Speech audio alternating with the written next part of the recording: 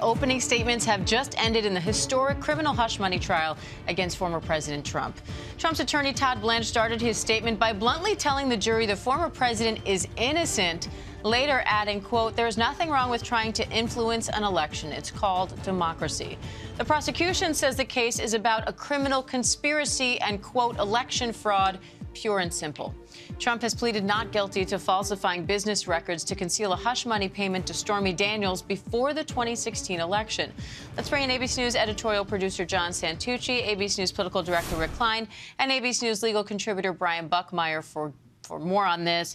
John, what's the latest from the courtroom? Well, waiting, quite actually, because we went on a quick little break after opening statements were completed by both prosecutors and defense, Diane. The day is getting cut short because of a personal matter involving one of the alternate jurors. So we've only got 30 minutes left of today's proceedings. So in theory, they could get started with their first witness being David Pecker by prosecutors. We're waiting to see if that actually does happen. So far, I think the biggest takeaways from opening statements made by both the prosecutors and Donald Trump's defense team, boils down to two different arguments, right? From the prosecutor's standpoint, this is election interference. The behavior of Donald Trump, is something that was well known, both NDAs and the way he spoke about women. They referenced the infamous Access Hollywood tape that came out just weeks before the 2016 election. And on the flip side of things, it's the Trump legal team that's making this argument of, look, this is normal business procedure, NDAs. Everybody uses them. Second, Donald Trump and Michael Cohen had a long-standing relationship as his attorney. He was advised by his attorney. He was paid back for that and other services he did for Donald Trump as an attorney. So I think the other thing that we're going to hear a lot of throughout all of these proceedings from both sides is two words: Michael Cohen. And let's go to that, Brian, because the defense didn't waste any time here talking about Michael Cohen, Trump's former attorney who made this alleged hush money payment, saying toward the end of opening statements, Michael Cohen is obsessed with Donald Trump. He cannot be trusted. The prosecution also, in their opening statements, there's former President Trump live walking back into that courtroom. Brian, the prosecution also prepped the jury here saying you're going to hear a lot about Michael Cohen. What do you make about that and the level of focus on Michael Cohen just in these opening statements? So this is what I think. I think both sides are zeroing in on an element, a very important element of this crime, when with the intent to defraud. And that's going to be a big aspect here because of all the witnesses, Michael Cohen is the one that I believe can focus in on the intent aspect. He can talk about what Donald Trump allegedly said to him as to why he was implementing this catch and kill program. And if Michael Cohen cannot be believed, then the whole case falls apart. John, I want to bring in, and let's go over to our editorial producer, John Santucci, just to sort of catch up what's happening, because it's interesting to have these two cases playing out just a block away from each other. There are literally two things happening at the same time, Diane, which is just remarkable right now in court. So first, let's start what's happening in that criminal courtroom. With less than a half hour to go in today's proceedings, prosecutors have just called their first witness, David Pecker, the former publisher of the National Enquirer, to the stand, the one who they say was working with Donald Trump and Michael Cohen to build out the catch and kill scheme. So that's really going to start to build their case with very little time. So obviously he's going to come back to the stand tomorrow. But nevertheless, it just shows the speed to which Judge Merchan is moving these proceedings with the fact that openings are done. We're already on the first witness for prosecutors. So that's the criminal case. On the New York Attorney General's case, which was also, as you noted, happening today, there was an argument by attorneys for the New York Attorney General that there was some concern and issues with the bond company that eventually stepped up and met Donald Trump at the $175 million bond he had to put up in that case. Now, it seems as though for now, Donald Trump's legal team was successful in stopping the bleeding in that case. They met several conditions that the New York Attorney General's team wanted to basically have stipulations as this goes forward. So that's sort of a thing that for the moment, we have to sort of see if those conditions are met. The judge gave them several days to do so. My honest interpretation of that, I feel like that's going to basically go their way for now. Now, we have to remember that that's bond for now. Donald Trump is still on the hook for the entire nearly $500 million ruling that came down from that judge earlier this year. Of course, that ruling is being appealed by Donald Trump, so not yet clear when he'd actually have to pay up if the order is stayed, so we'll have to wait and see there. All right. And Brian, I want to take us back now to the criminal hush money trial that we've been following all morning. Opening statements are now done. The prosecution just called David Pecker to the witness stand. He's the publisher of the National Enquirer, longtime friend of former President Trump, and accused in this catch-and-kill scheme essentially of agreeing to be eyes and ears for Donald Trump once he decided to run for office, to seek out negative stories against the president, against the former president, then candidate Trump, and essentially make them go away, often by paying people off. How much does this testimony weigh into the larger case at hand here?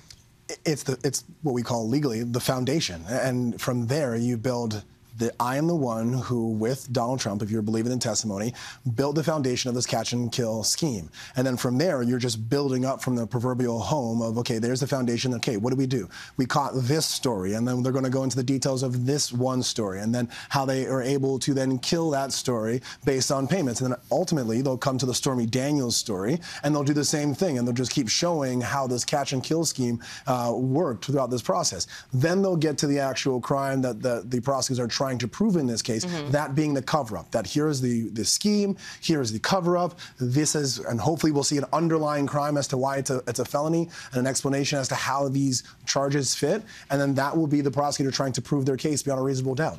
You sort of touched on my next question, but why is it so important for them to show that David Pecker is alleged to have been involved in a payment to Karen McDougal, a payment to a doorman who had some disparaging information against former President Trump that ended up apparently not panning out. Why do they need to show that, since those instances are not at the heart of this case, which is the payment to Stormy Daniels?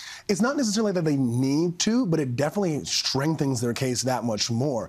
They could go straight to it and it'd be a very boring case of, here are Stormy Daniels, here is Michael Cohen, here are the elements of the crime, and then done. But their ability to have prosecutorial discretion and to prosecute a case in the manner in which they want, in the way that the law allows them to, it's build this whole scheme, show how this whole entity, this enterprise operated, and so that it creates a less of an ability for the defense to poke holes in it. Because if they just came forward with just Stormy Daniels' story, a defense attorney like myself would come and be like, well, no, this is just a run-of-the-mill payoff. There was no scheme. There was no multiple instances of this happening, and then this is just a legal expense. And so I think for the prosecutor, they're trying to build an ironclad case with the multiple catch-and-kill schemes that they're saying Donald Trump participated in. Rick, the judge also ruled today that if Trump does decide to take the stand here, that he can be asked about previous cases. So that leaves him a bit more vulnerable than maybe previously thought if he does choose to take the stand. It's something attorneys may advise him against because of that. But politically,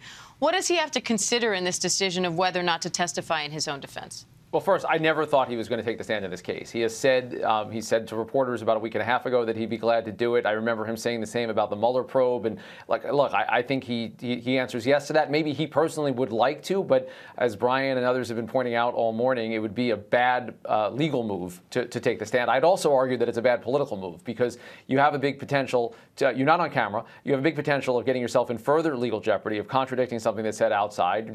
And his facial expressions would be analyzed without him having the benefit of having them broadcast all over the place. He can go outside and talk as much as he wants, and he will continue to do that and has continued to do that. So I think this makes it a little less likely that something that was not likely to happen would ever come to pass. I don't think he's going to take the stand.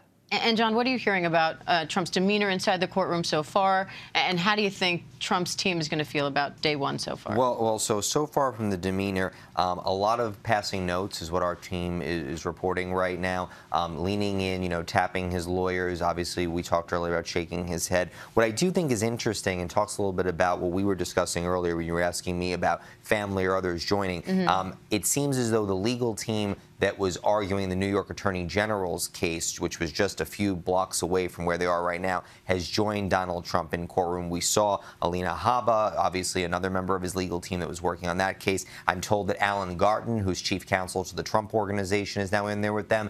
And that plays into that conversation the three of us were having a little earlier. Those are people that are a little more familiar to Donald Trump. Alan Garten has worked for Donald Trump for nearly 2 decades. Alina Habba has been with him for the last several years. There are a little more familiar faces that I think in those moments of trying to keep him calm, because especially right now, this is really important in the sense that David Pecker was a longtime friend of Donald Trump's. Wasn't a business associate, wasn't somebody you randomly saw when you went to go play golf out in Bedminster. This is someone that they've had a long-time friendship. To think that someone that is your friend, that helped you out, is getting up there on a stand to divulge all about your personal life, these are all going to be very difficult witnesses for Donald Trump, let's be clear. But this is one, it's not like Michael Cohen, right, where somebody has been so outward, publicly facing, attacking you. Pecker has not said a thing about Donald Trump in the last 8+ years. Today, he's going to say a lot. Brian, what do you think are the next steps here?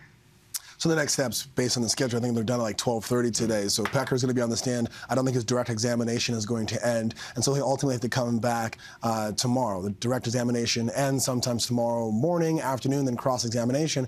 And then it's up to the prosecution to pick their next witness. And from my understanding, they'll probably go in that similar direction of they go from the foundation, they build up. So whoever Pecker then tapped in terms of getting that next story and how they caught that story, a witness will be able to testify to that. And then the next witness or the same witness will be able to talk about how that story was killed and ultimately paid and then logged. And then we'll go from one story to the next and ultimately go to Stormy Daniels and Michael Cohen to try to tie this all together. The big thing for me, though, is how these cross-examinations are going to go, because we can kind of gauge where the direct examinations are going to go. How is the defense going to poke the holes here? And we've already got a bit of a roadmap from the opening statements. Well, I was going to ask you that. What do you think the opening statements revealed in terms of where that is going?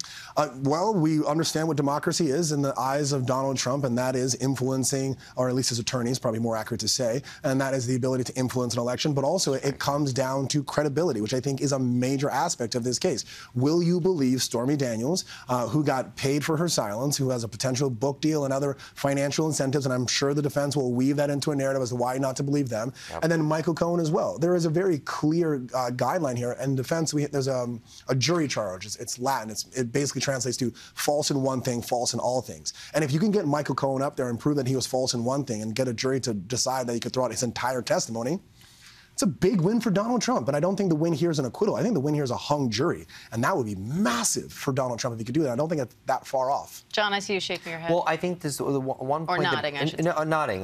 Donald Trump shook his head. I nodded. But, you know, I think the point that Brian made, which is important, and it's something that prosecutors just said in court, is that you mentioned Stormy Daniels and her book. Michael Cohen wrote a book. Michael Cohen has a podcast. And one of the things that the defense team is going to say is that, and they say this in court already in their opening, is that Michael Cohen is obsessed with Donald Trump. His livelihood is built on tearing Donald Trump down. And they do have enough, things that Michael Cohen has said and done, published a book, podcast, et cetera, that would support that, right? He's also been a part of multiple legal cases involving the former president. I mean, he was, today they were going through motions on it, but he was called to testify as part of the New York Attorney General's case. Here he is again.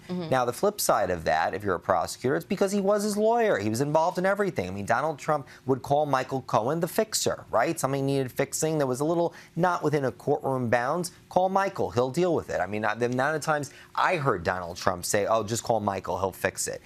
That's the relationship they had. The problem is that where we got to today is that part of that relationship crossed the line. Rick, how much do voters care about any of this? It's unclear. I mean, look, we haven't seen it play out in as public a fashion as it has so far. We've seen polling suggest that people don't seem to think that the circumstances around the Stormy Daniels hush money case, that the central tenets of this criminal case are necessarily criminal. But we have seen people say that if Donald Trump's convicted, they're less likely to vote for him. So both things can be true, and we'll have to see how it plays out.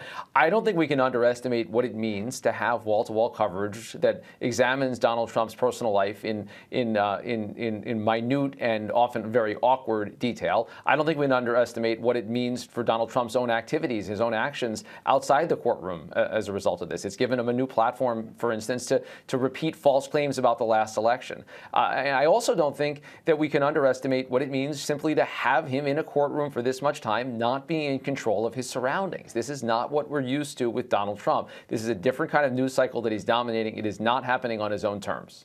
Brian, David Pecker's on the stand now. What do you think prosecutors need to hear from him or are trying to get out of him? those initial conversations. What we need to do is get a glimpse, or the prosecutor needs to get a glimpse into Donald Trump's mindset at that time when that agreement was built. What's the purpose of this catch and kill scheme? If I'm a defense attorney, I would say, hey, I'm running for public office. I'm Donald Trump. I'm a multimillionaire. I'm trying to protect my family from negative news. Are the defense going to be able to kind of shift that narrative towards that on cross-examination?